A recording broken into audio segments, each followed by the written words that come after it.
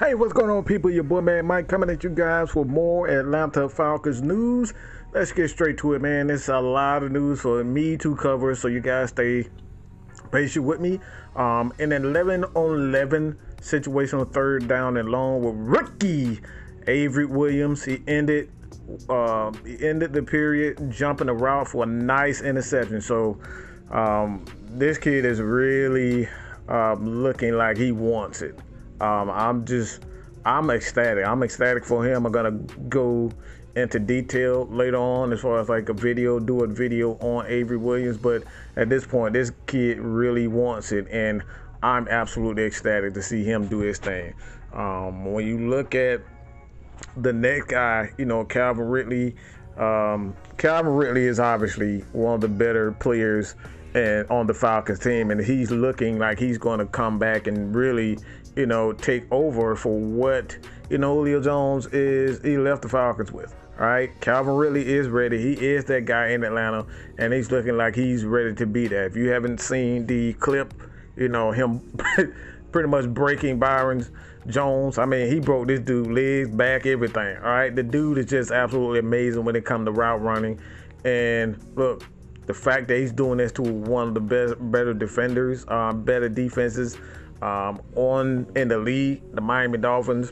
Look, man, Calvin Ridley might put up some big time numbers this year, and I'm talking about 1,500 with 10 plus touchdowns. This dude has every aspect when it comes down to being a playmaker in the NFL. Now, I know a lot of people would say whether or not he's physical or not, but I mean, he can improve. He's still a solid receiver, but he definitely has some room to improvement. So when you look at Calvin Ridley, yes, he can be that guy. But well, a little bit of bad news come down to Atlanta Falcons players. The receiver, I don't know exactly. I wish D. Lid knew who it was, but Matt Ryan was picked off on a faraway field goal. Not field goal, but far away. D. Lid is just so weird with his wording. But a wide receiver bobbled it, and the safety came over the top to snag it. So Matt Ryan did throw an interception, but it wasn't one of those issues where he threw a bad pass. A lot of these receivers are just not catching the ball. And this is one of those situations where, receivers got to catch it. Simple as that. You got to catch it. The next story that I have for you guys is Isaiah Oliver. Now, I know a lot of people have heard me say this time and time again. This guy's going to be a Pro Bowler. And, at this point, he has not lived up to that. But when you talk about his ability, man, this dude is we're talking about almost back-to-back. We're talking about almost, he picked off Matt Ryan one time, and then you playing against the Miami Dolphins, and the Miami Dolphins, he picked off another pick of Jacoby Brissett. So when you talk about Isaiah Oliver, one of these defenders that we're looking at to take the next step, Isaiah Oliver is already, he's proven that he wanted. He's hungry. He want to get an extension, in his contract so he can be with the Atlanta Falcons, just essentially make some money.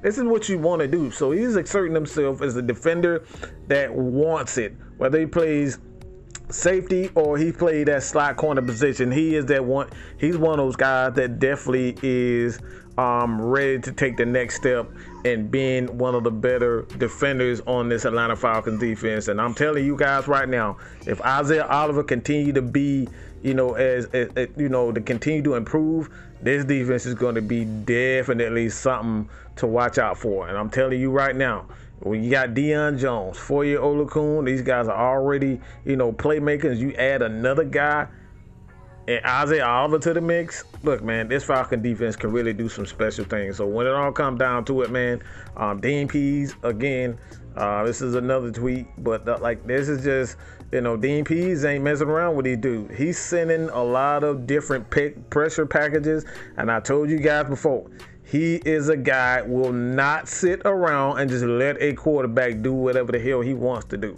He's going to get after it. So when you're talking about getting, pressure and having that one or two guys that's going to get to the quarterback. Look, man, all of that is fine, but if you don't have a defensive coordinator who understands that he can't just solely rely on those 2-3 guys to get after it, it makes the defense that much dangerous. All right, you gotta affect the quarterback. You gotta continue to give quarterbacks different looks in the NFL. These guys are way too smart. These coaches are way too smart. They will figure it out at some point. So when it all comes down to it, man, I'm absolutely ecstatic with this Falcons defense and where they're going. I want to know what you guys think about this, man. Dean Pease is just making this defense look so much better. All right, this has been another Atlanta Falcons news update. Let me know what you guys think about this. Your boy Mad Mike is out, man. Peace.